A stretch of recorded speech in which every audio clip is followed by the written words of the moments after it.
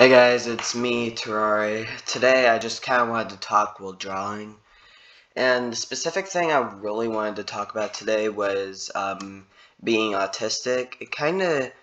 I kind of thought about it yesterday and I decided I should probably make a video about that. Now, if you didn't know, I have Asperger's syndrome, which is on the high end of the autism spectrum. Now, unlike most forms of autism, Asperger's syndrome does not include developmental delays, and the symptoms of autism are much more mild when you have Asperger's syndrome. And for me, it's mostly just poor eye contact and social anxiety. But the thing about Asperger's syndrome is that it also mostly affects the IQ. And when it affects the IQ, it usually affects the IQ in a positive way. So people like myself tend to have higher IQs than the average individual. You can look this up for yourself if you wish. I don't want to spread lies or anything. Fact check it if you wish. Let's just continue. Now, autism is a genetic thing, so there's nothing I can do about being autistic.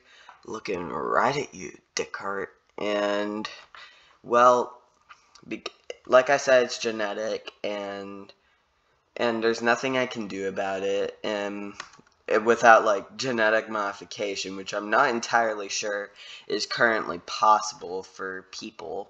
I mean, maybe sure for things like tomatoes and grapefruits, but not for people, I don't think.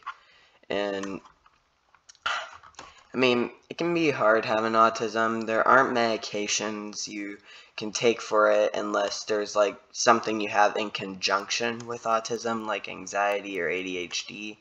Then you can have things like Adderall or Ritalin. Now, I only have Asperger's syndrome, so I don't take medication for it, and then, well, because I don't take medication for it, I'm probably fine. I don't know how medication affects people with autism, and yeah, and I have been berated for being autistic before, though it was nothing too severe.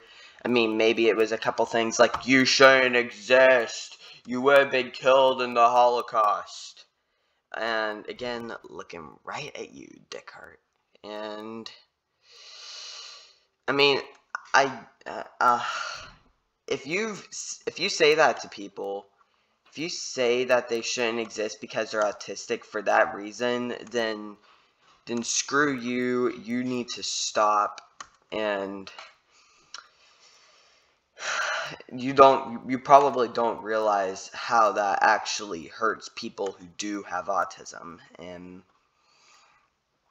And like I said, there's nothing we can do about it. It's genetic. We've had autism from the start.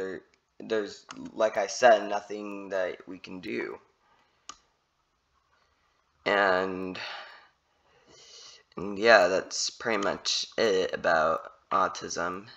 And I guess thank you for listening to my short rant, and I'm done drawing. Awful country ball, though. But anyway, thank y'all so much for watching, and I will see y'all in the next video. Goodbye.